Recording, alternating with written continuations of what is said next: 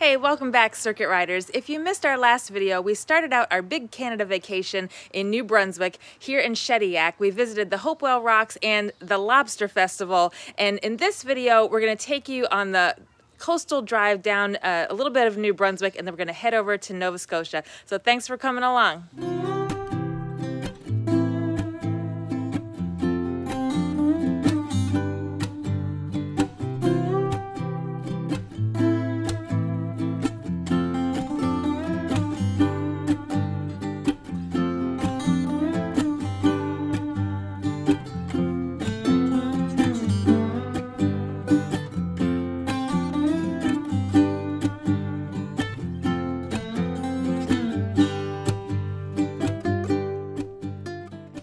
Just been taking a leisurely drive around the New Brunswick coast south of Shediac, and we found ourselves here at the bridge to Prince Edward Island. But we were able to get off right before the bridge at a park called Cape Jourimain.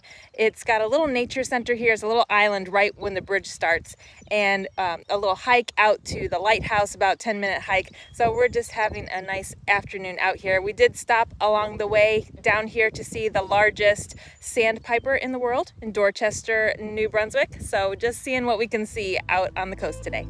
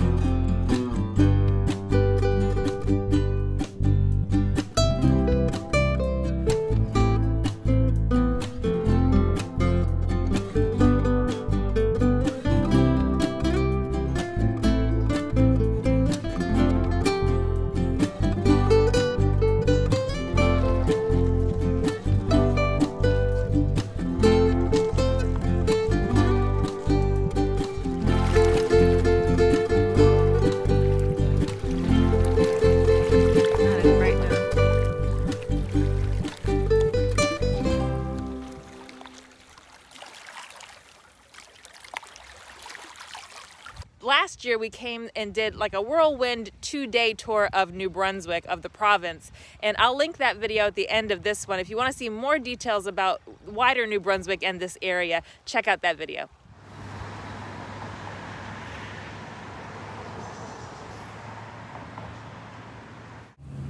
So you get some Acadian family names, and there is Cormier, which was my great-great-grandmother, who was French Acadian, though born on the Maine side of the St. John River, but her parents were born in New Brunswick. So here's a totem, or a tree, depicting the history of the Acadian people from 1604 to 2004. It's a nice little historical monument.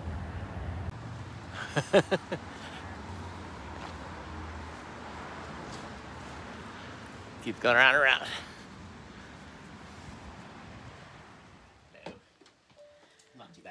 All right, that's it for our time in New Brunswick.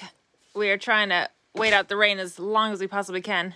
I think we're ready to hook up and head to Nova Scotia. It'll be the first time, it'll be our second province, first time in Nova Scotia with the RV. Yeah, nice. I'm ready with my rain poncho. I hate the rain. All right, I'm gonna bring that slide in slowly. Okay, I'm gonna see the water gush off of it.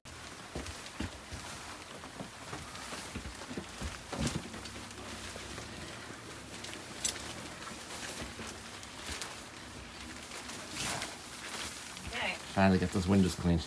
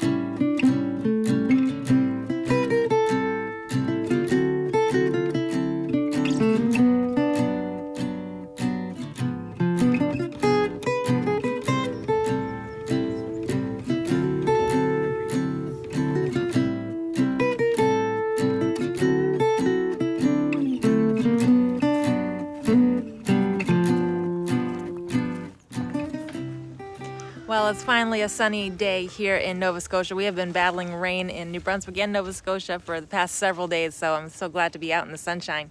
We are just taking a drive this afternoon along the southern Nova Scotia coast west of Halifax.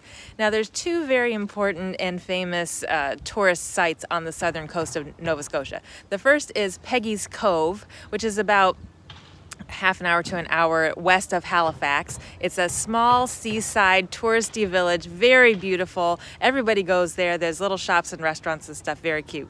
And then about another half hour to 40 minutes down the coast is the town of Lunenburg. Lunenburg is a UNESCO World Heritage City. It is a gorgeous seaside historic town with beautiful docks and big red barns, and well worth the visit.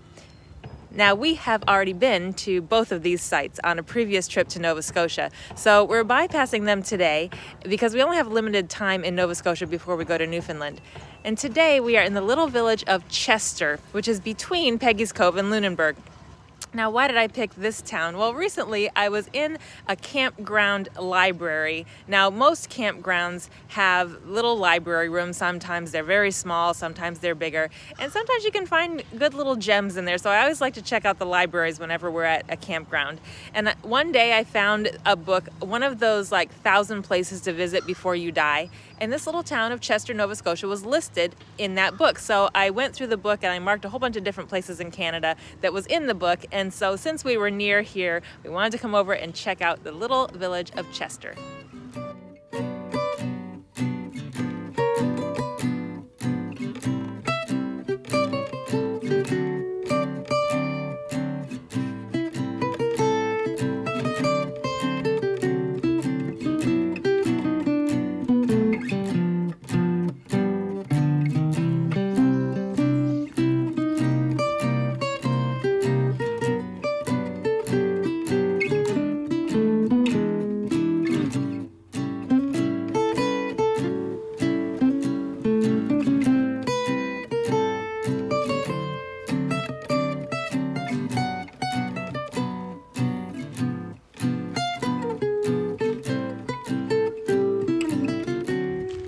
I wouldn't say there's anything terribly unique about Chester other than that it's a lovely little seaside village with a nice yacht club and a beautiful harbor here with lots of sailboats in it. So we've enjoyed walking around, but we're going to move on to our next destination, Oak Island. And there's a special mystery on Oak Island that we'll share with you.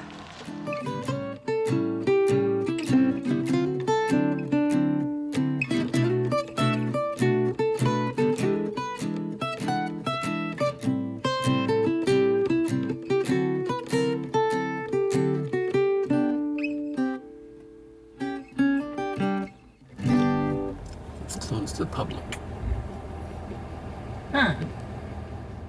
Well, that didn't quite work out like we thought, but we did get a fun little bonus. So I was going to take you to Oak Island. It's a little tiny island up the coast of Nova Scotia here. Sorry, I'm so bouncy on this road.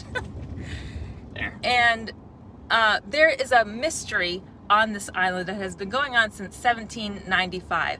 There's a pit over there called the Money Pit. And in 1795, a man discovered that there was a depression in the ground over there, and through many, many decades and hundreds of years of excavating and searching and just all kinds of stuff going on over there, there was a legend that there was pirate treasure buried over there in the late 1600s. So people have been searching for this treasure ever since, and in the course of history have come up all these different legends about what is buried there, how it got there, who was involved, and even up until 2013 there were still excavation companies over there trying to figure this mystery out. Well, Jason and I spent a good part of this morning reading articles about this money pit, and it's just, I'll link one of the articles in the description below this video if you're interested in more, because it's just a fascinating story. Anyway, I was going to take you over to the island when we got there, and it says that the road is closed to the public. So I looked up online and it said the interpretive center has been closed for a couple of years. It may reopen next year. You can book a walking tour over there, but just general public is not allowed to go on the island by themselves. So we turned around and we just kind of pulled into someone's driveway to get our bearings and figure out, well, what are we going to do next? Well, while we were sitting there, the owner of the house, of the driveway that we were sitting in, walked out and kind of, you know, like, what's going on? Do you need help?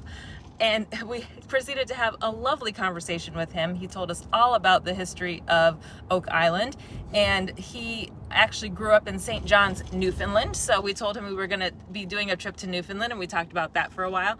He asked us if we had heard about the Nova Scotia fires that have been happening recently, and we said yes. When we just drove along the road today on the way out here, we saw some burned out areas of the forest that you can see here.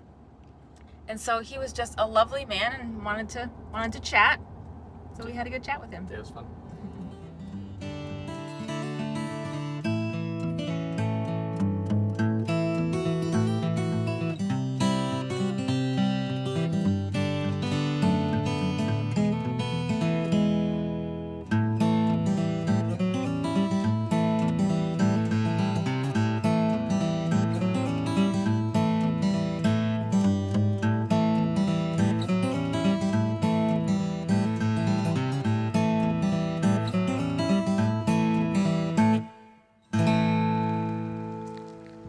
We're done being out for the day. We just took a little walk around our campground. This is a lovely campground outside of Halifax, Woodhaven RV Park. We got a really nice pull-through spot here. We're only in this spot for a couple of nights, and then we're going to store our RV right here on the property in their storage lot while we are in Newfoundland. Only $5 a night to store it, which is really great. And then when we come back, we'll stay here for another couple of nights. So thanks for coming along with us in Nova Scotia today. Next week, we are headed to Newfoundland. Hope to see you there. Have a great week, guys. Bye.